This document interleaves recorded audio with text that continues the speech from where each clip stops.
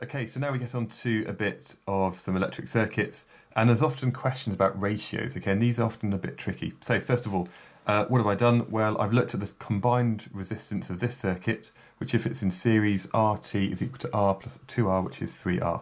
So that's got a combined resistance of 3R. This one here, I used product over sum, so you've got two resistors in parallel, and therefore the combined resistance is equal to the product, which is R times 2R, which is 2R squared, over their sum, which is R plus 2R. So 2R squared over 3R, which is 2/3 R.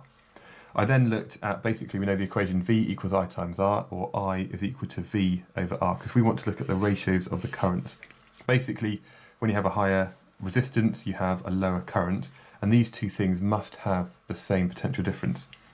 So effectively the current in circuit number 1, which is the one up here, so we're looking at the ratio of 1 to 2. One, it's got a current of V over 3R, and this one has a value of V over 2/3 R. So effectively the V's cancel, and then you've got basically a third over 3 over 2, which is, this is because 1 over 2/3 is equal to 3 over 2.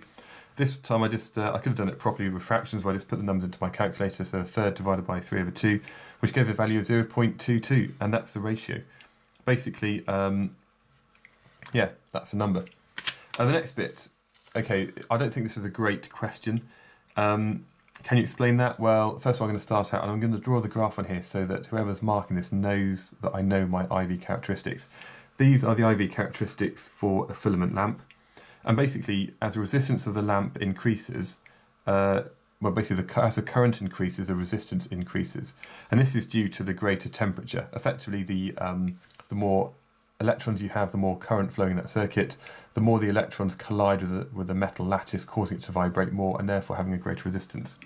And therefore they are non-ohmic conductors. So within my answer here about the resistance of the lamp increases, we're mentioning this is due to the greater temperature, and therefore they're non-ohmic conductors, which is why if you double the EMF, you don't necessarily double the current. Okay, this one here, again a bit of a multi-step calculation. First of all, we want to know the resistivity. So you've got things like the current and the potential difference, so you can work out the resistance. And again, you must always leave this to all the significant figures in your calculators. You might write down an intermediate answer, but make sure you always put all the significant figures, or keep them in your calculator, or store them in the memory. Then resistivity equals RA over L. Put the numbers in, and you get a value of 1.2 times 10 to the minus 5 ohm meters. There we go. Next bit, the resistivity of the metal is larger than the value predicted by the researcher. Explain one possible limitation. So if it says 1, just do 1. Well, provided we maybe have the same length of wire and the same area, that means that the resistivity is proportional to the resistance that we've measured. And you might say that perhaps there's resistance due to the crocodile clips that you have in the circuit, and that means the resistance value is too high, which means that your resistivity is too high. Or perhaps you might talk about the fact that maybe the wire heats up. So if you have a current flowing through the wire, the resistance increases with temperature, and that would then give you a higher value for your resistivity. So a couple of things there, but basically take one of those and explain it really well. And that's the end of that question. And the next question is all about waves.